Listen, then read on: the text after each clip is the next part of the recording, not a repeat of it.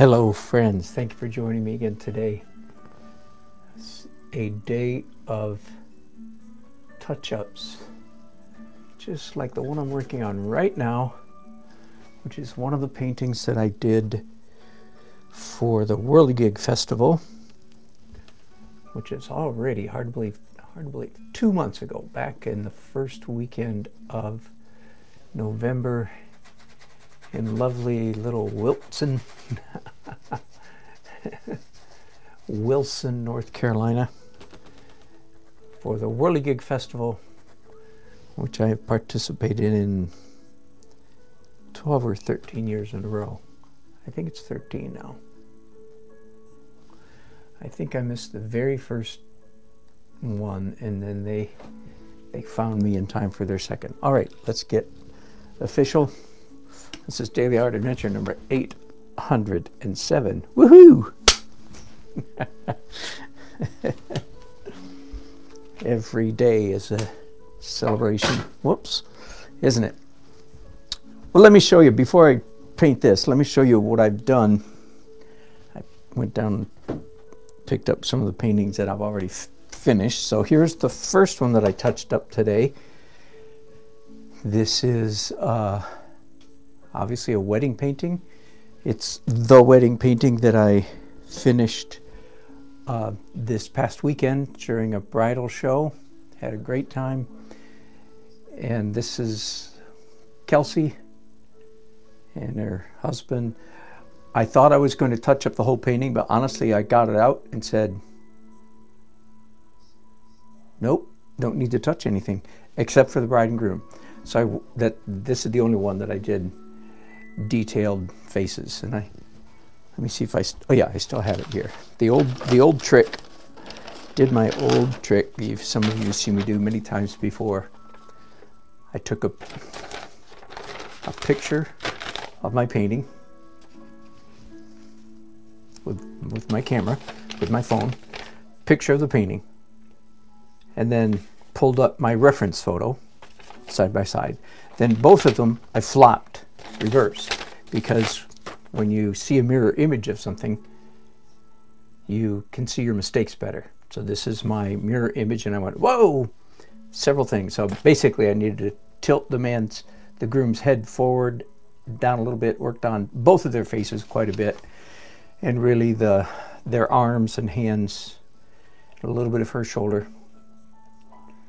And that was it. Actually, now that I'm looking at it, I realize, hang on, this is the way it goes, isn't it? When you're painting, every time you see it, you go, oh, wait a minute. I've failed to fix something on his shoulder here. There we go. There, so you got to watch me do one stroke. So that was my first, my first task today. Not necessarily in this order, so let me show you the second painting upon which I embarked today. And this is a, whoops, not going to fit on my easel, sorry. Hang on a second, how am I going to do this? I'm not, I'm going to just move you guys, turn you around, so bear with me for a minute. So there is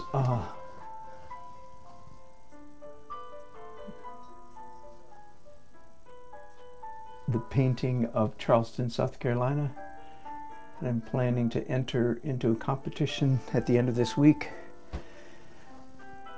And on this one, I glazed the whole thing. A little bit of color everywhere. And then punched these lights, all these white lights a little bit, and did a little bit on that windshield. That's about it. So about 40 minutes work on that, and I'm happy to declare that officially finished. I've been working off and on that painting for months, which is a totally new experience for me. Here's another one. This was, whoops, hang on. This was the painting I did downtown on New Year's Eve. I'm trying to get an angle for you there. All right. So this is the painting I did now, 36 by 48.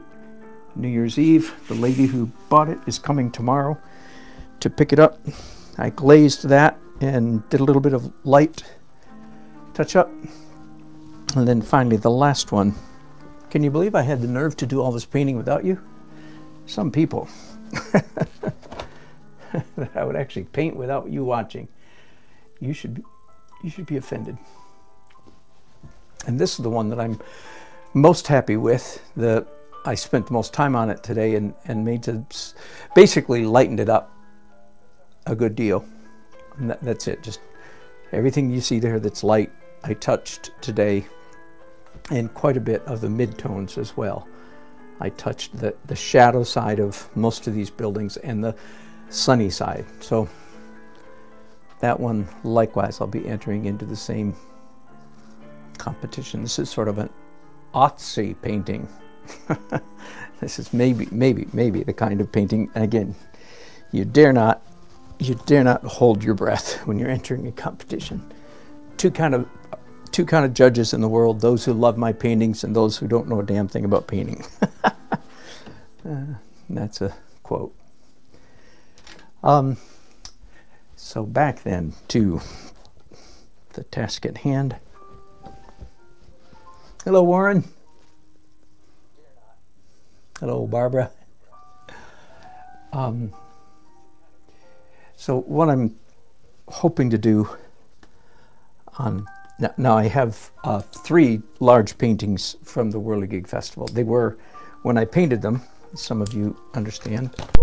Hang on. All right, are we back? Are we back?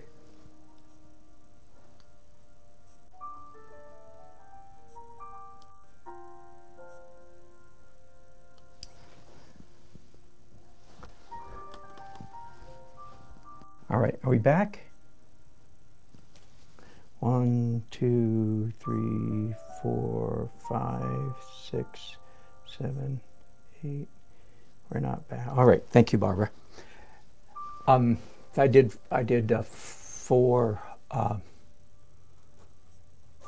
3 paintings for the Whirligig Festival, all on essentially an 8 by 10 foot canvas, which is my large equipment. And I essentially filled up an 8 by 10 foot canvas in 2 days.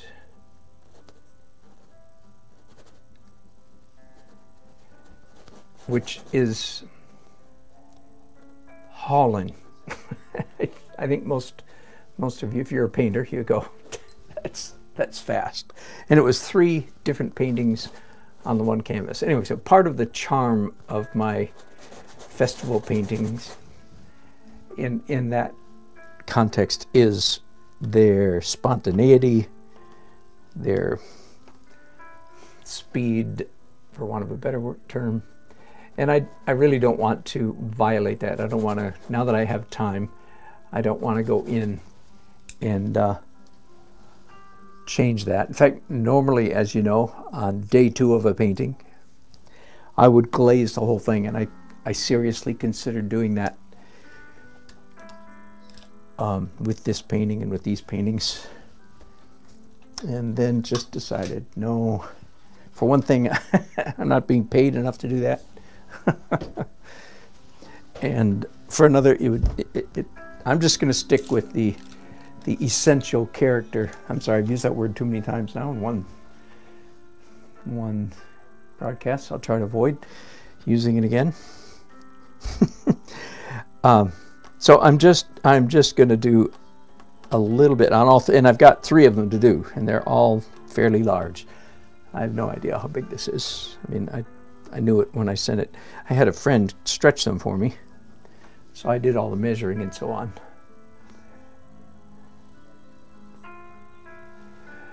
So I think I would call what I'm doing right now, I would label it the sparkle layer which for me comes even after. It's one of my newest developments in my painting journey. To go back into the painting one last time after all the glazes, after all the broken color, everything, after the final edits, and just come back one more time and sparkle it up just a little bit. So that's what I'm going to try to do here, is just keep it to basically the lightest values. You saw me do light blue up there, and I'm doing white, warm white, off-white here. And of course, I'm not going to carry this out, to the far edges of the painting. I'm going to focus primarily here. And I'm going to try to use the same brushes over and over and over. By the way, I failed to mention, when I was doing the Charleston church steeple painting and the gray pale painting, both of those paintings have some extremely slow drying layers on them already. So I actually went to my local art store the other day and intentionally bought, for the first time that I know of, some slow dry medium. I have no idea what to, I mean, how long is that going to keep it? How long is that going to take to dry? I would think, certainly a week, I would think. Anyway, I'm, of course, trying to avoid any problems with fat over lean, with getting things mixed up. That would be awful at this stage of those paintings, where there's already so much invested in them, so much time, for them to come out cracking. So I used, on both of those, I used slow dry, and I certainly hope it's slow enough. That's all I'm hoping. I hope it's slow enough.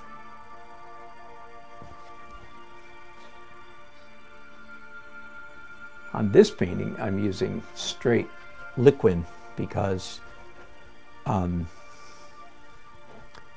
everything on this canvas, of course, it was done in one day, so everything on this canvas is fast dry.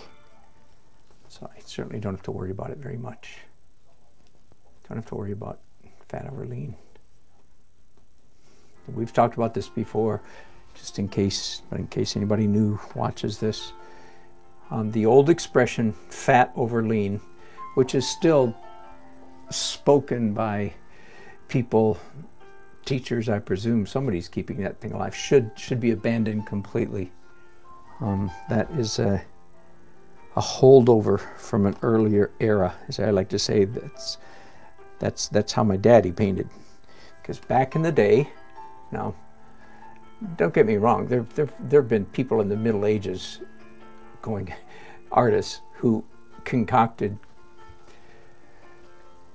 crazy mediums, crazy recipes of their own. William Bouguereau, 1890s, it's not Middle Ages, but that's 130 years ago now.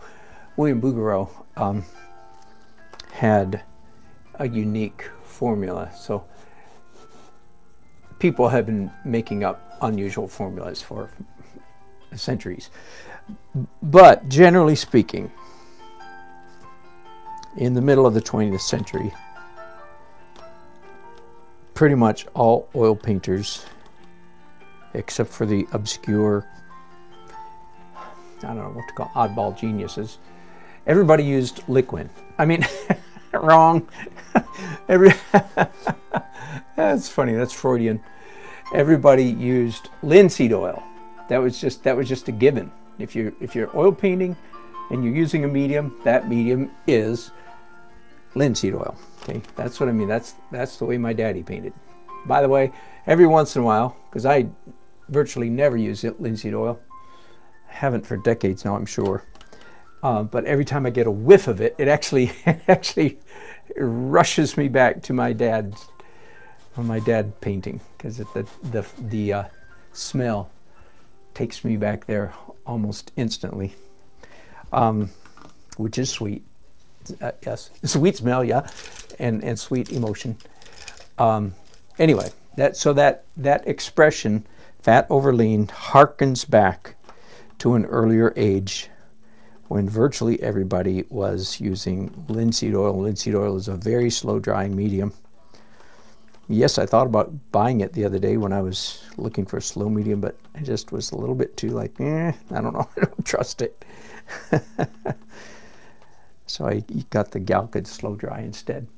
Anyway, what people are trying to say when they espouse this principle, fat over lean, what they really ought to be saying is slow dry over fast dry.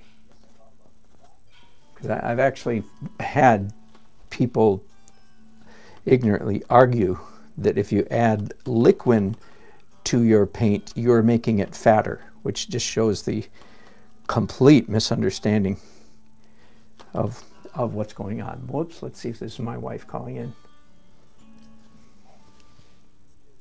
Nope. My wife, I'll pick up for everybody else. You leave a message.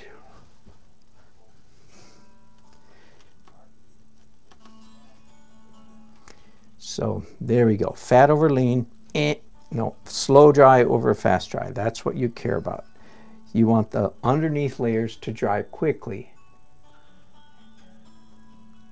Some of you are falling asleep because we've talked about that so many times. Sorry about that. Okay, just a little bit of sparkle. I like to think I'm almost finished here. I've pushed the energy here. I'm going to come in with some green. I'm just about running out of brushes. By the way, this is, speaking of which, this is one downside of painting with two hands. Is, guess what? I dirty twice as many brushes as people who paint with one hand. For every color that I put together, I mix up. I use two brushes. So so at the moment I have 4 pairs of brushes: blue, red, yellow, white, and I'm going to start green, and then now I'm running out of places to put them. That's not going to stop me. The show must go on. I mean, the painting must go on. So I'm mixing up now a pale, I was going to say yellow-green, but it's actually turning out to be more of a little bit more of the, I'm using contaminated colors on purpose, and not being careful, not being fussy, on purpose. So it's a little bit of a very pale olive green. Yeah, that works nice. Now, some of you might be discerning that I am in fact breaking a rule. I am indeed, right now. With each of the last 4 colors that I've put down, I've mixed up a color. Like, here's my palette, right? So here's my blue, yellow, brown, reds, and then green. And I'm basically just mixing up one pile of color and slapping that color down across the painting, which your alarm bell should go off. You should say, hey, you tell us we're not supposed to do that. And I told you right. I did tell you right. You're not supposed to do that. Why? Because the human eye, without the possessor of that eye, even consciously, art viewers consciously pick up on very, very, very little of what the artist is doing. But if the artist is good, the artist is messing with the mind of the viewer, even though the viewer doesn't even realize it. Anyway, the mind of the viewer will pick up on that redundancy. The eye will pick up on the fact that the same color is peppered, if you will, across the canvas. And generally speaking, that is not that's a spice. That's a peppering that we do not find attractive because it's redundant. So that's why most of the time, after I have done this peppering, I will come back and mix up a slightly lighter version of that color and apply that on top of what's already there. Right? I hope you're aware of that. Well, I don't think, and if I wanted to take the time, it would be better if I would do that. It would indeed. Here's my caveat, excuse, whatever you want to call it.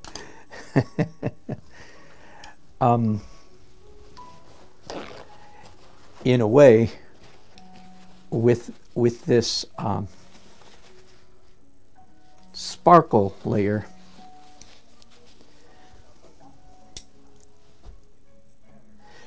this is, in a sense, the lighter version of what was already there. Does that make sense to you? Now, that's a lame excuse. Please understand. I know that I'm speaking lame excuses. It would be better, in a way, if I were to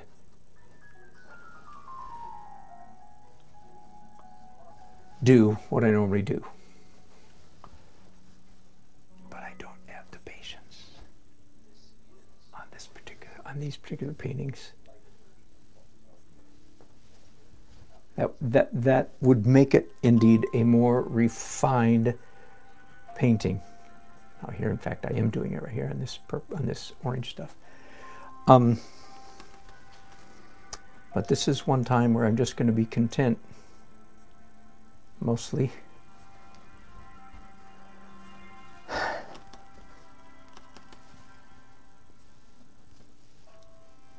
to leave that step undone, okay? Because I'm just doing sparkle. I'm going to go back and do warm white again, just tiny white with a tiny bit of yellow, usually a Naples yellow or a yellow ochre usually is my preferred, rather than going to like a cad yellow or something like that to warm up my whites. That's too yellow in my opinion, so I like using something a little bit more subtle.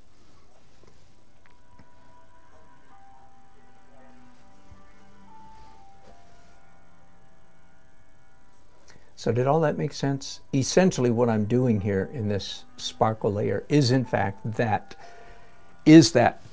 last lightest layer, even though I'm admitting to you it would be better if I did it twice.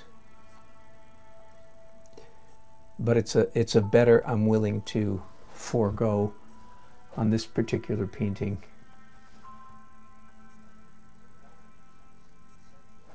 Again, because the painting does in fact have a certain charm. I did take these paintings to my monthly painters group way back in November, I believe.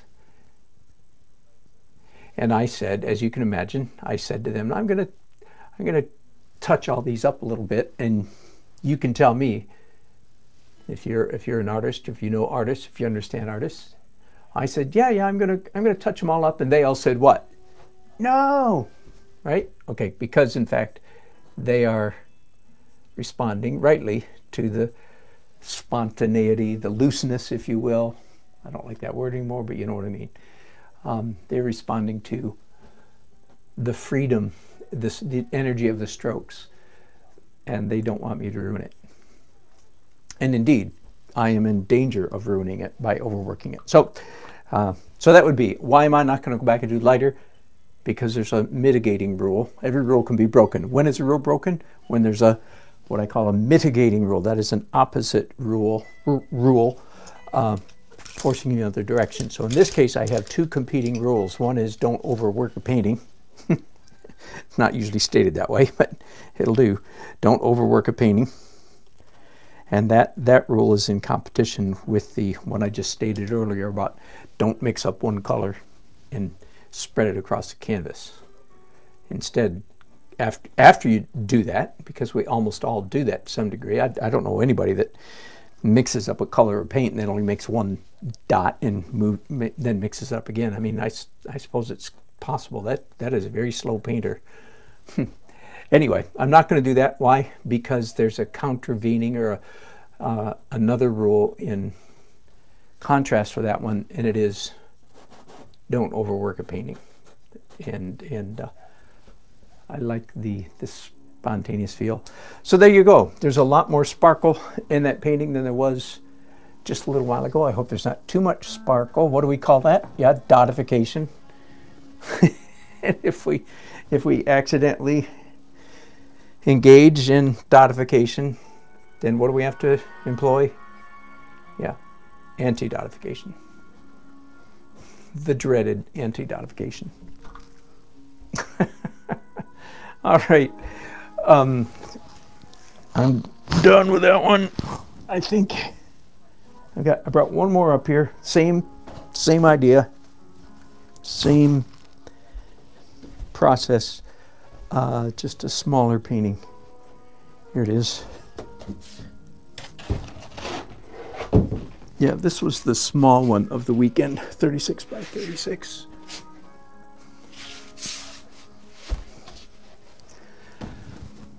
Yeah, beware the dreaded dotification. Yeah, and anti-dotification, what is that? It's any number of things.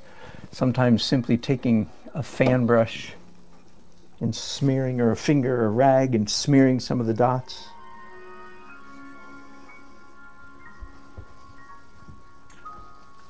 Well, as a matter of fact, I see you guys chatting at me, and I'm sorry I haven't taken any time to pay attention to you yet. In fact, I am going to do some, hang on, some anti-dotification. Now that I've got it down here on the floor, and I'm going to pick up a rag and carefully select, especially out here towards the edges, and just smear. Right, that's pretty easy, right? It's amazing how much dotification I can accomplish in such a short amount of time.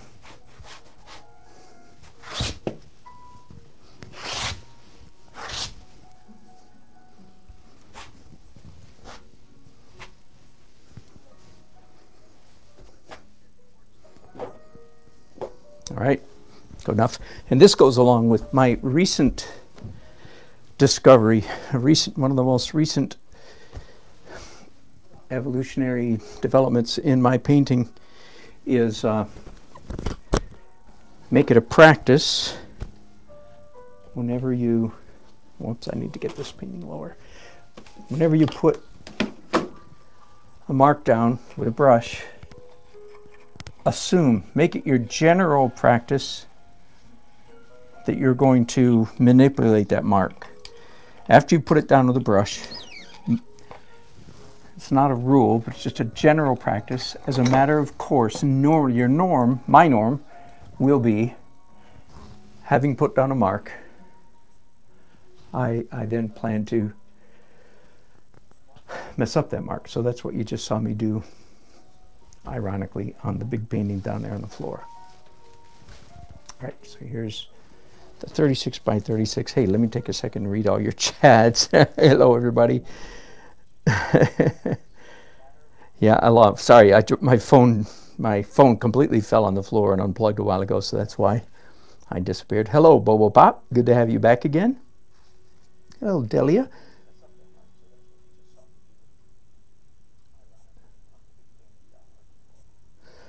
Bobo asks a question, do I have any recommendation for color choices? Wow, let me think about that. Barbara, the whirligig paintings go back to the Whirligig Festival. Some of them they sell later in the season as fundraisers. Hang on, I'm looking around because I'm trying to find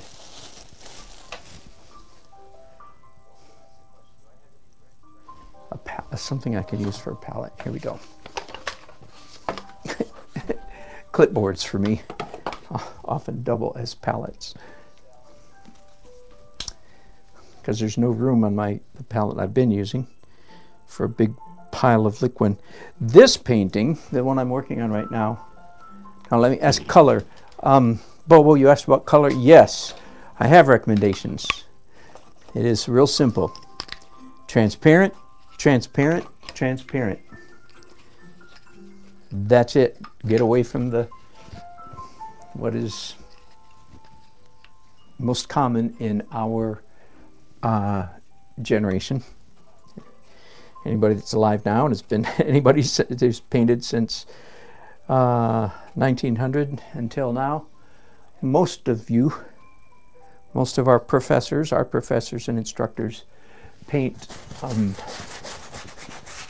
quite opaque. And that's why their colors are dead. There are exceptions to this, of course.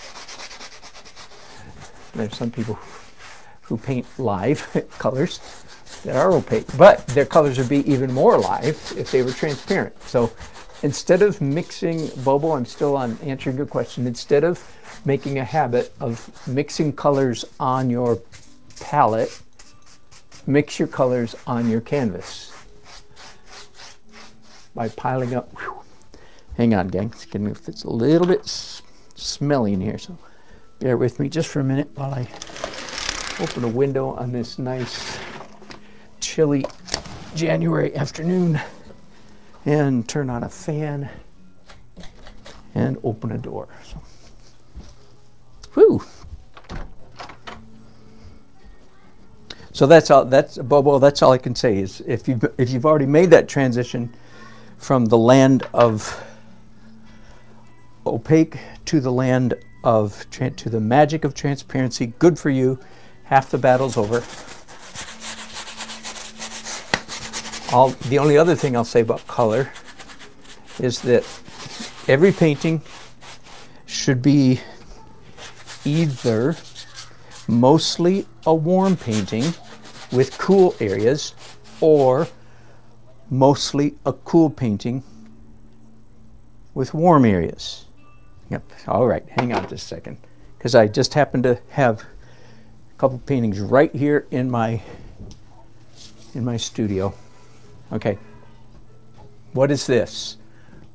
Is this a warm painting with cool areas, or is it a cool painting with warm areas? The answer is B. This is a cool painting with warm areas. All right? So, whoops, you do not want a painting that is 50-50. If you hold up your painting in front of your peers, and you hold up another one, what is this one? Is this a cool painting with warm areas or a warm painting with cool areas? Again, this is a cool painting with warm areas. The overall palette is slightly cool. Kind of debatable on this one, but now here's more typical, way more typical of me. Way more typical palette for most of us. Which one is this? This is clearly a warm painting with cool areas. All right, so in other words, you want 60-40, 75-25, golden mean, 1 to 1.618 or something. So this is a warm painting with cool areas. Got it? So there you go. There's so much more we could say about color, but that's it. Number one, get away from opaque and get into transparent, which is what you see me doing right now. I'm doing this particular painting really needed some glazes on it.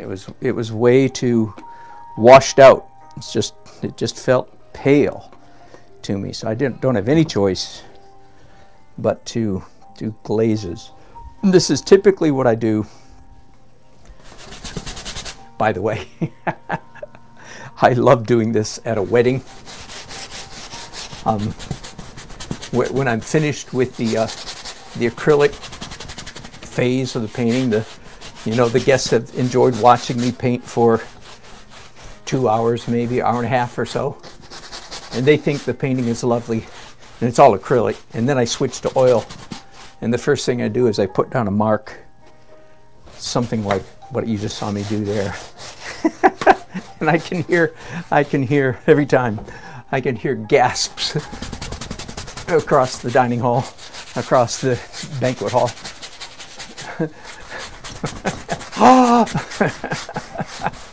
Just a little bit of showmanship.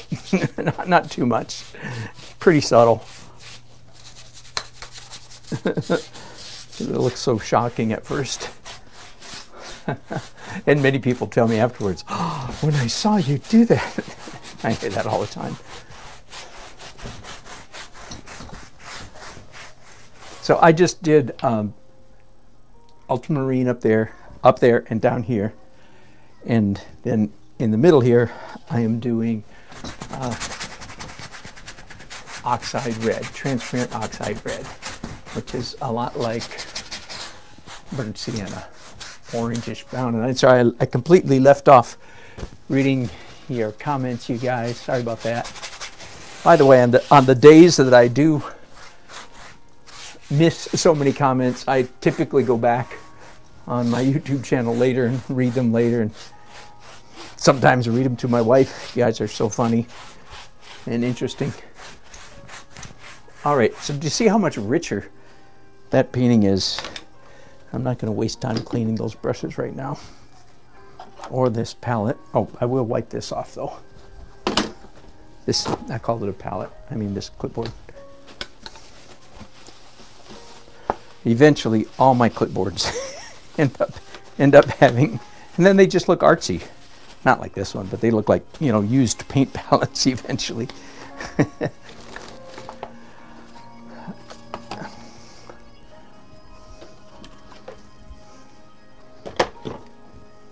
Now, after glazing, what comes next? Typically, lifting paint out with a rag. And because this canvas has quite a tooth to it, it's a very rough canvas, I'm going ahead and putting some Gamsol on it, on the rag, because I know I want the rag to really lift out some stuff pretty aggressively.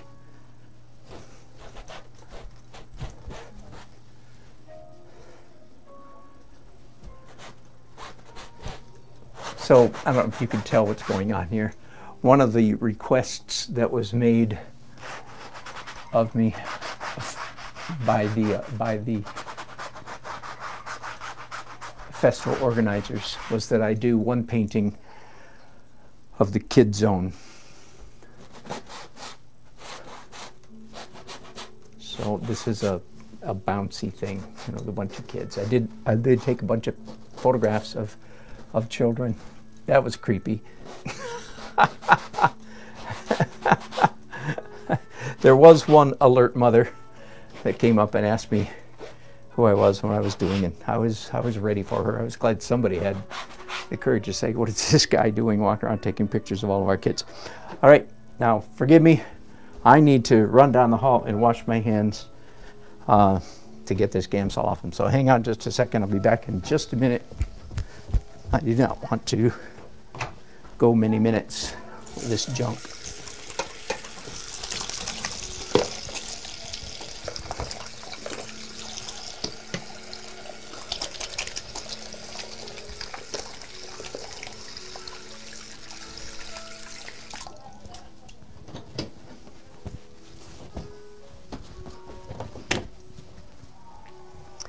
All right, are we still here?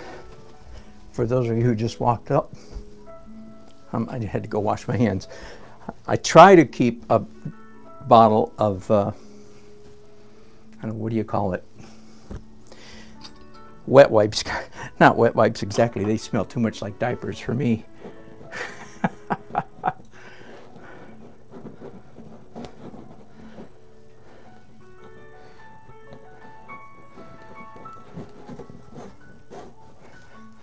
I wasn't necessarily planning to get into this level of rework here, but it just dawned on me after having done that glaze.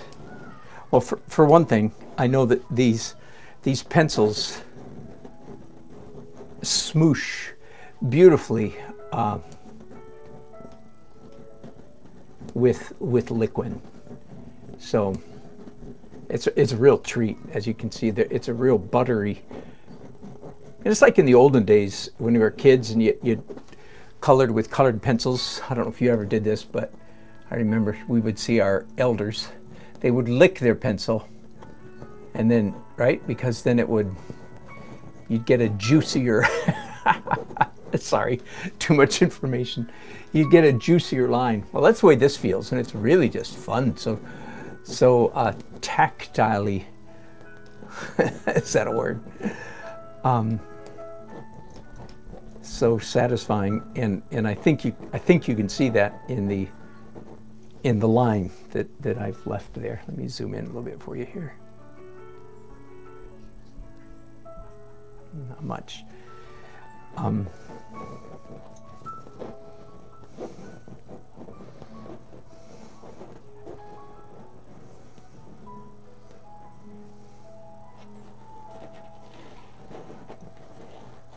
Oh my, when I was at the festival back in the first weekend in November, the Whirligig Festival, you can look that up if you want, Whirligig.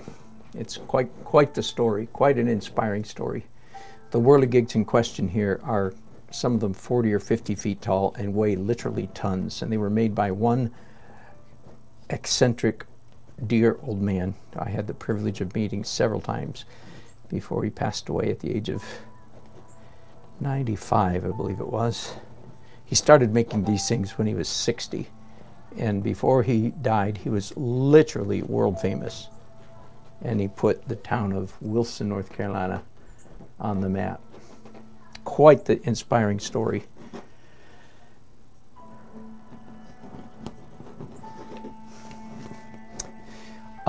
This was they wanted 3 paintings, and this was the last one that I started, and I was seriously running out of time when I started this one. I hope it doesn't look like it. But I learned, for me, I learned a really valuable tip or trick. I don't know if this will translate for any of the rest of you or not.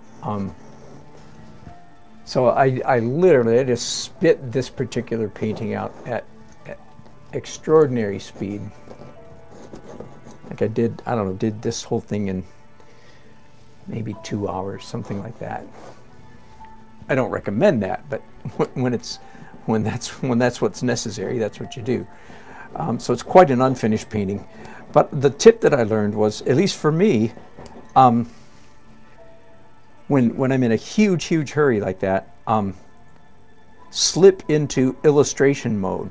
I don't know if that may not communicate anything to you, but it was, first of all, it was mostly drawing out of my head, even though I did have a bunch of pictures that I had looked at earlier. That is, before I started painting, I had looked at a bunch of pictures, but I paid almost no attention to them. Once I started painting, I just started drawing, so to speak, like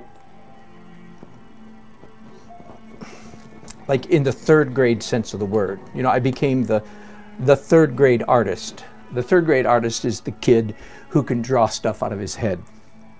Does that make sense? So that's essentially what I did here. I just said, what the heck? So I just started drawing kids, relying, as you can see, on, instead of looking at photographs or anything, just relying on my own previous learning for anatomy. You know, how come I could draw kids like this? The answer is because at some point, at many points in my past, I've studied how to draw children. I have looked at children and drawn them. I've done the hard work. That's what gave me the freedom to move as fast as I did.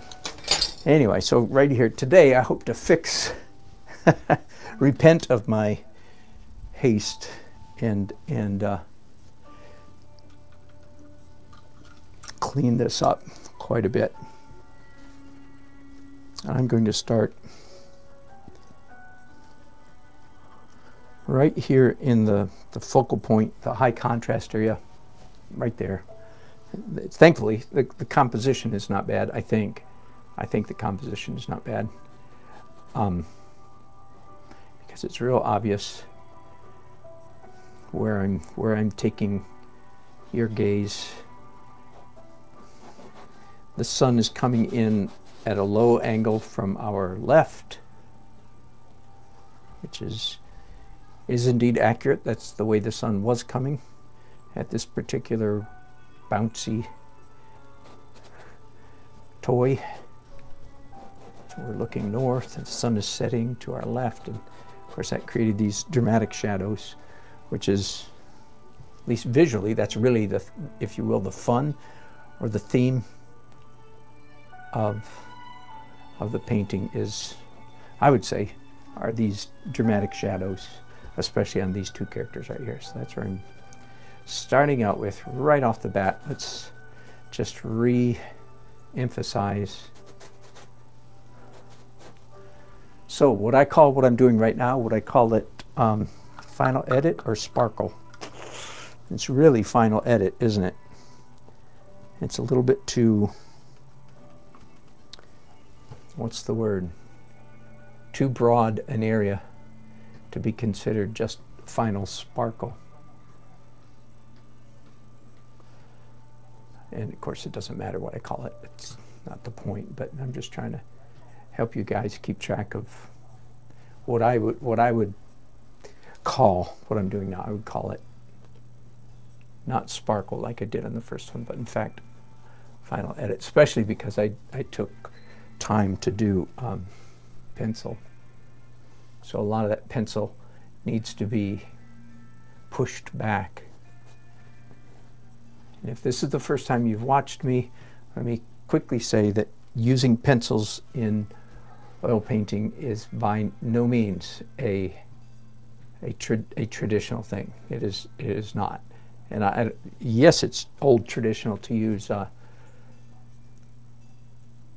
charcoal as sketching underneath, but as I hope you can detect, that is not at all what I'm about here. My pencil lines, first of all, they come late in the process, not early, and secondly, they're intended to be seen in the very last stages of the painting. They're not to be covered up. Anyways, but that is very unconventional. Yes, if you're new here, you should be saying, wait, I didn't know we could do that. Well, you can't. If you want to play by the rules, you can't. If you don't care about the rules, then you do whatever you want. And that's certainly what I'm doing here, is not worrying about the rules at all. I've been doing pencils for in my oil paintings for, I forget, 3 or 4 years, something like that. So I have these brushes already mixed up with nice bright colors from my last painting.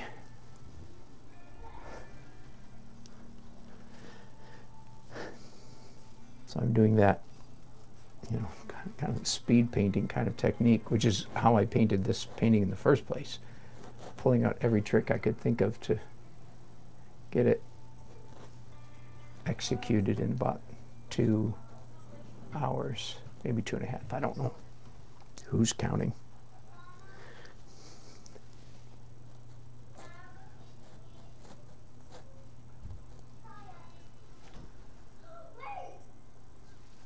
I definitely want to convey my biggest complaint about this painting, as it was before I started touching up, it was just entirely too dull and dark. So I definitely want it to reflect the carnival colors. I actually talked about that when I was doing this painting a couple months ago. I talked about the philosophy of carnival, quote unquote. It's fascinating to me. I think human beings, and I think all human beings, some are more given to carnival-ish pursuits, but I think we all can be to some extent. Only extreme snobs, I think, would turn up their nose at all carnival. I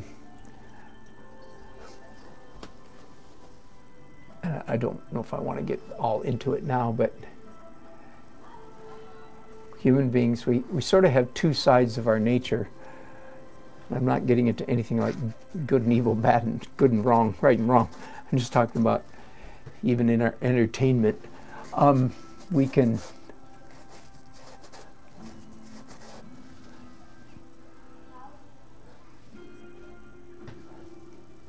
hang on. Blue. We have a subtle and sensitive side of our nature. Now, some people, that side is buried more deeply than others. And then we have the more blunt sledgehammer side of our sensory experience, I would say. You do not go to a classical concert looking for the nuance and subtle. No, you don't go to a rock concert looking for the sensitivity and nuance that you would experience at a concert with a string quartet, to use a form of music that I generally detest in recording anyway. A string quartet live is okay.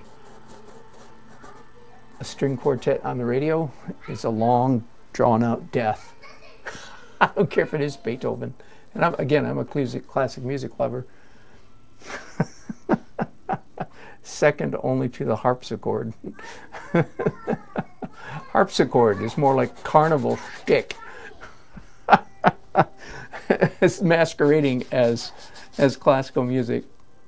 I love that back in the Addams Family that what's his name?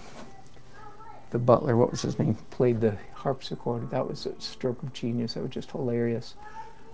And I honestly don't think that's ruined the harpsichord for me. I think the harpsichord was ruined before the Addams Family ever came on. Lurch.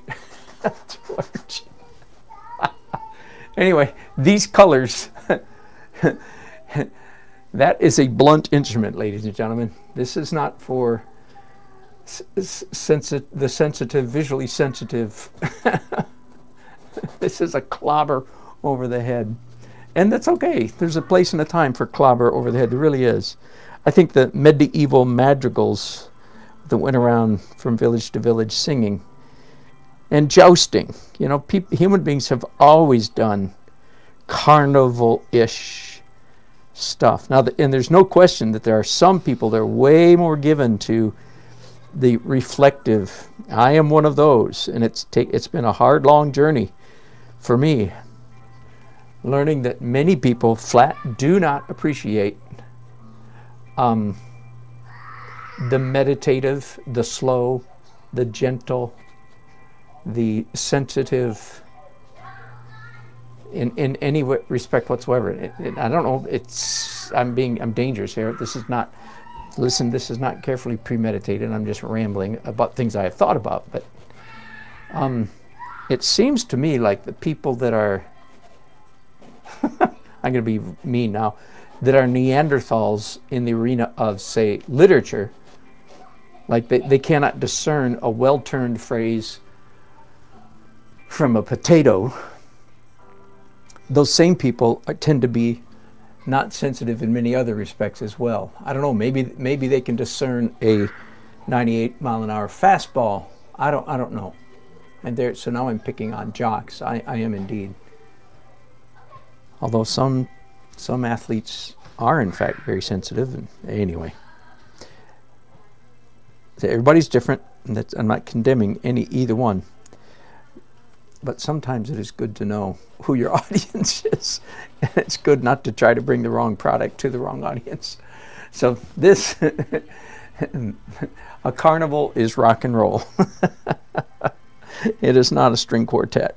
There's nothing sensitive about a cardinal. Notice these subtle tones. Not. Oh boy. And again, I think most balanced human beings can do both. Not everybody can, evidently. But I pride myself, maybe there's the problem, I pride myself in being able to appreciate both at various times. My wife and I were gifted this past Christmas season to go and hear the Trans-Siberian Orchestra do their Christmas concert. And now that's kind of a hybrid, isn't it? Because it's sort of classical-ish. But well, yeah, but it's classical music, delivered with all the subtlety of a canon. You like classical music? Be that as it may, I had a great time. From the very first note, there was a silly smile on my face from ear to ear to the very last note. There was nobody in the place that enjoyed it more than I do. And so there you go. I liked it just fine. I liked that more than just fine. I loved it. And being a musician, I suspect I apprehended a whole lot more of what was going on than the average person. But it was rock and roll. It was not subtle. There were some nice moments. Even like by contrast, Chip Davis and Mannheim Steamroller, by comparison, their Christmas concert, even though it would have some rockin' moments, it would also have some very meditative, quiet stuff. All right, I don't know where I'm going with this conversation, so I'm just going to end it right there. Let's get back to talking about art per se.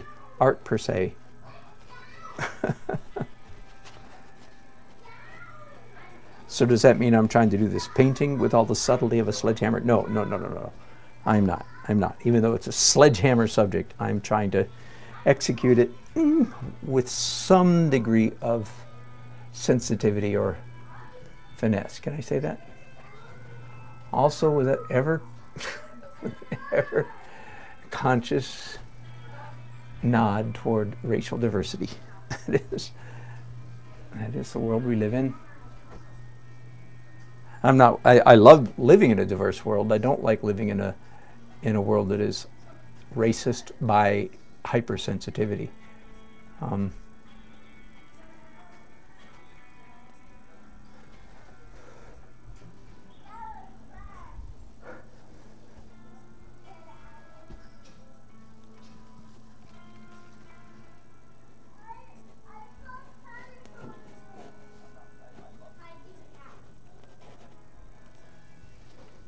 Lots of brown in this painting.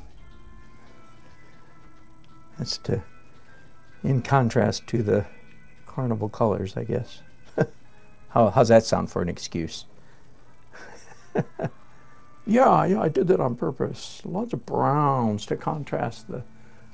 Do you recognize BS when you hear it?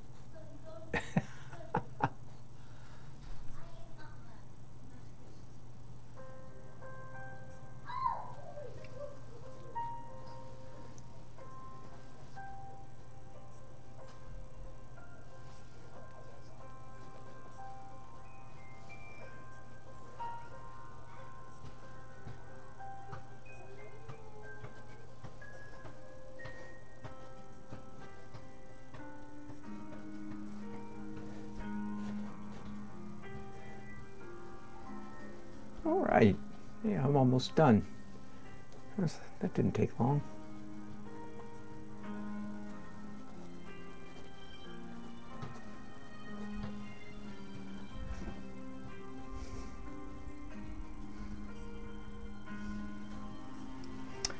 I'm going to do the same thing I did in the last painting. The last thing I'm going to do here is go back to my lightest lights for true sparkle here. Warm white, off-white, whatever you want to call it. And just come in and hit a few. Let's put a white hat on this kid.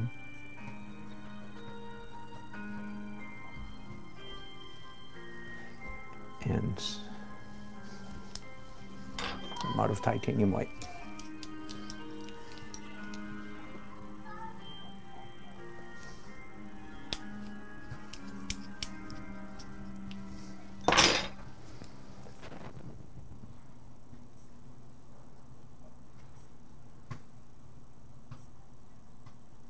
Yes, welcome Susan, and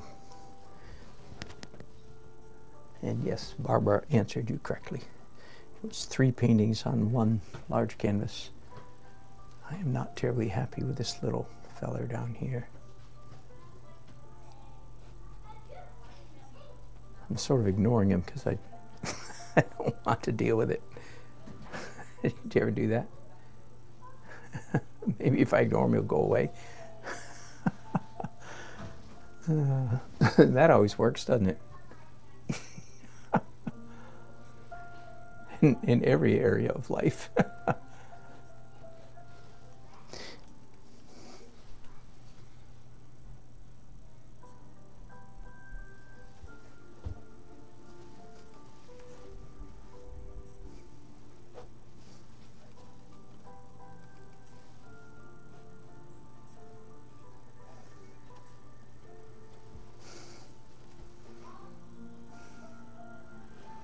Let's put a much lighter shirt on this guy.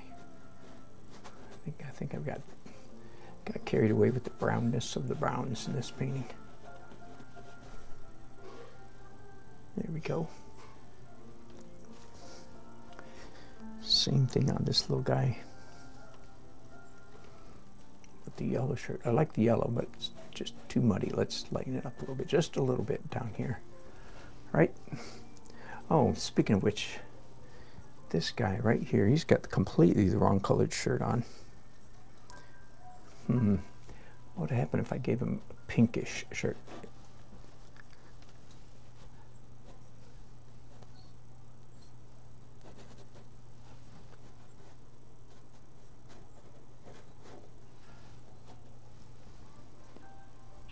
Yeah, that's all right.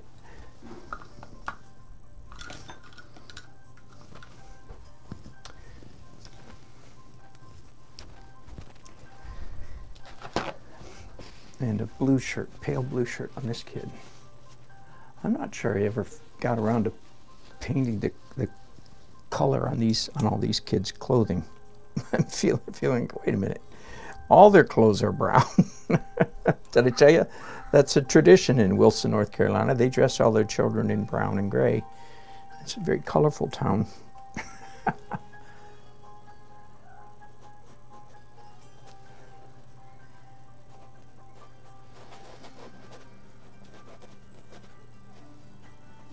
That's better.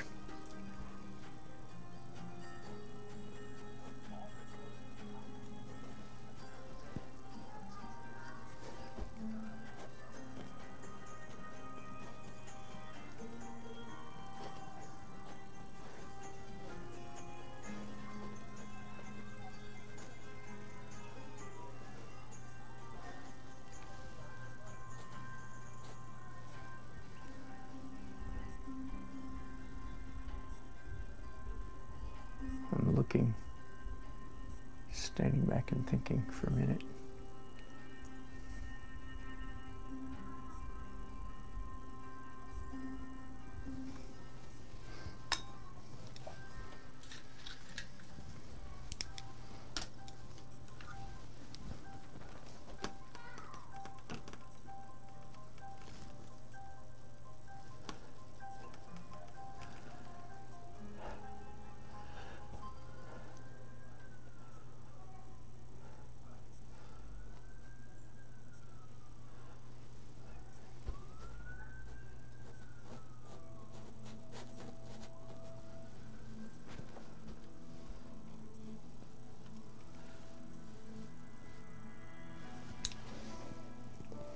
Any place else that needs yellow?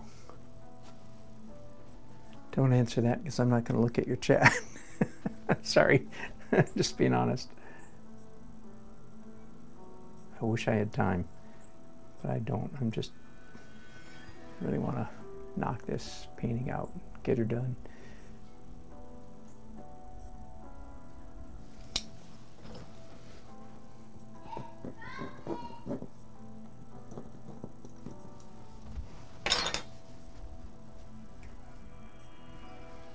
Yeah, yellow hat up here.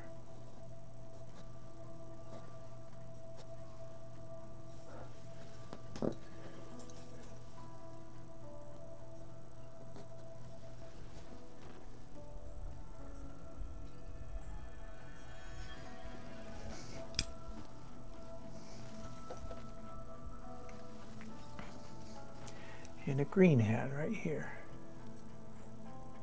Backwards.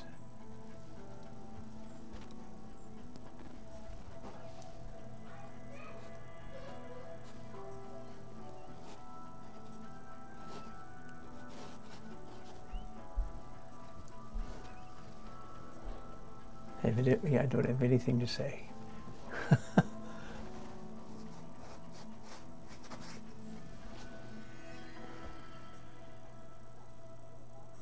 That was a nice random abstract mark there. Nice accident.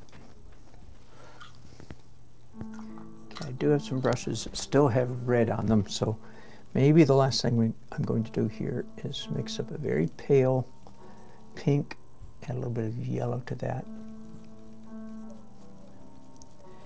and do some quick highlights on all this red. The red is just a little bit too flat.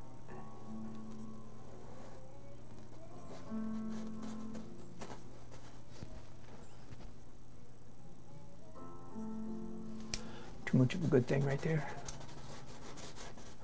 There we go.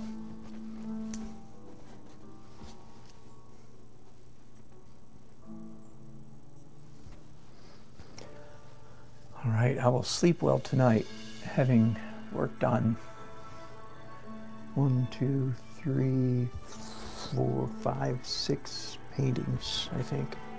I think it's 6. I may do one more after I hang up from you guys.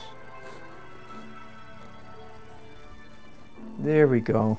Oh, there we go. That made a huge difference, didn't it? Just coming in and sparkling up that red with this pale peach and adding a little bit of, letting a little bit more, that, all that little random stuff added an energy. The painting was too static. Everything was too static, and that just really helped a lot. One good turn deserves another. I want to do a little bit of the same thing now with the yellows that I have. Oh, I'm in a pickle now. My palette is almost completely filled up. Found one little corner. I'm mixing up a very pale yellow with real yellow this time, not a yellow ochre, not just a warmed up yellow, but in fact an intense yellow. Again, so this is what I would call sparkle, like I was doing on the last painting.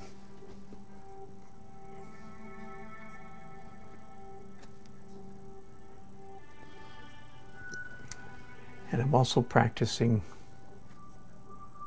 at least a little bit, what I talked about earlier. Generally speaking, my new practice is when I put down a mark, paint with brush, I'm assuming that most of the time I'm going to come back and mess up that mark in some way. And I'm quite sure that my painting will be the better for it.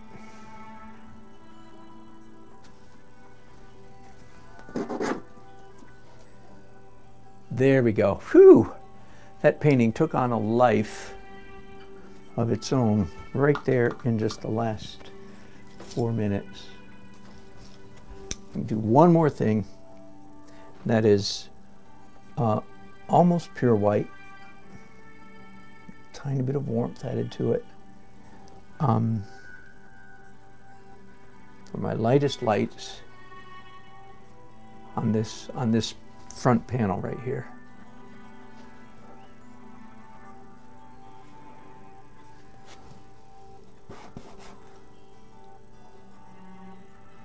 Perhaps you've heard me say before that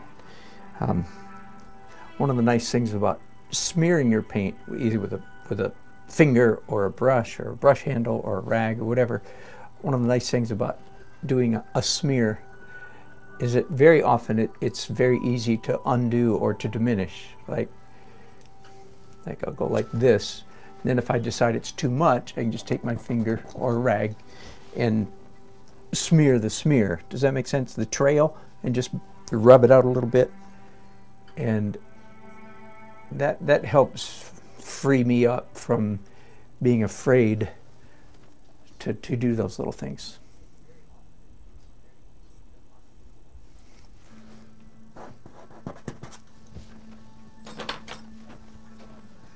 I still didn't work on this little guy down here. I might do a little bit on him after I hang up from you guys. But I do think I'm going to quit right there. I'm really quite happy with the progress that just took place on that painting in the last several minutes. And my feet are getting sore. When I stop broadcasting in a bit. Ouch! I just dropped it on my thumb. All right, am I in the picture? I am. Let me see what you guys are saying here. Whoa. You're saying a lot. Hi, Uncle 60. I saw your name go by. Oh my goodness. You guys are talking up a storm. There's no way I can read all this. Let me see if I can just find any of the serious colors. Oh, Lady Grammy, not feeling well. Bless you.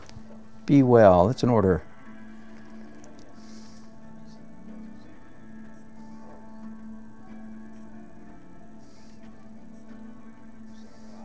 Thank you guys for answering each other correctly. Marie, do I have cobalt turquoise in your palette? I do not. I mix that by using, I don't use any cobalts. I use that typically by using phthalo blue and then some kind of yellow to make it turquoise-ish, because I don't want to use. There is a company that makes a permanent green light. Sorry, I don't know which company it was. Not every color is the same with every company, and there's one that makes a very intense, bright, not quite turquoise, but very intense light green. It's called permanent green light, and it's a very intense color. And I do like that. It's good for stoplights. I mean, go lights. Hello, Thinker888. Yes, thank you. I did catch that question. Thinker888. What brush do I use to sign my paintings? Thank you for asking. Winsor Newton Series 7. Series 7 is not the size. That's a line of brushes. These are all Series 7. This is a size 1, 3, and 6. Any of those will work. This must be a 6 miniature. Yeah. Miniature means the bristles are a little bit shorter. But thanks for asking a good question. Winsor Newton Series 7. Yes. Oh, good. Uncle already answered you. And maybe you're not listening anymore. It's been a while since you asked that question. A rigger works not as well as the Winsor Newton Series 7. Moraid, good to have you on board. You're very sweet. Thank you. Now, Uncle says he likes the Princeton Aqua 4850. Hello, Lake. I'll check that out. I'll check that out. Uncle, you're supposed to develop a signature. that people can read. And Murray, do you have the same principles of transparent with, yes, with acrylics as with oils? That's exactly, good question, yes. Exactly the same principles with acrylics. And yes, we use, I use medium with my acrylics, not just water. and Uncle's complaining about my spooky kid. Maybe I should work on him when I finish, when I hang up here.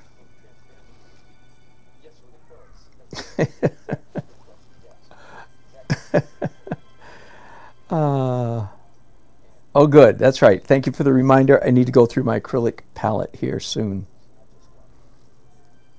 GAC 100 is my favorite. You're correct. 80-20, close enough. Yes.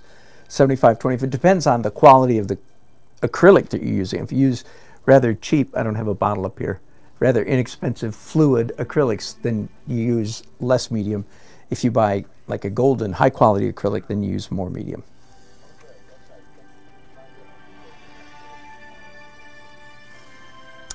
Are these all sold? No, the two that I'm entering into competitions are not sold. I can't sell them if you're entering into competition.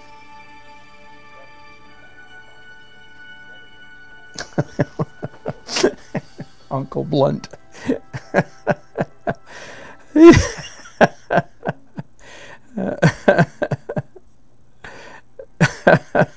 Rant number 1287. You're exactly correct.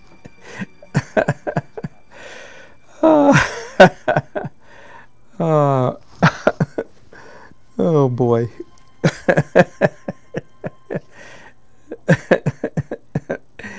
That's Lake saying hi. Oh, Maureen says she used Titan Buff by Golden for her whites. That's a great idea. I need to check that out. Maureen, thank you. Titan Buff. I will try to remember that.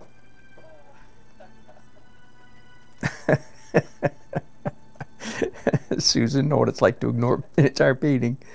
Yeah.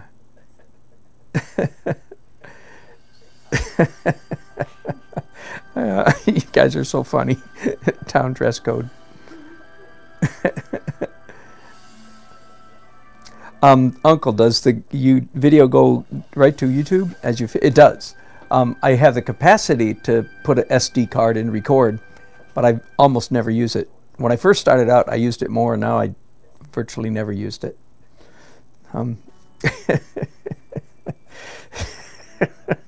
Ghost kids. They're saying all my kids, like for a while they were all dressed in kind of brownish colors, and they were saying maybe they were ghost kids. No, only the ghost kids could play, and the real kids had to stand back and watch.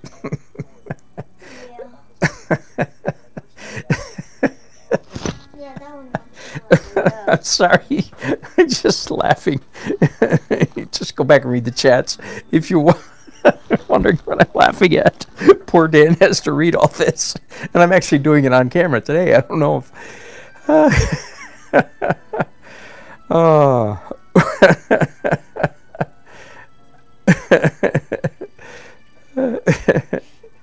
Somebody said, Mairead says, my granddaughter is beautiful. She is. There, is there anything you'd like to say to Mairead? Thank you.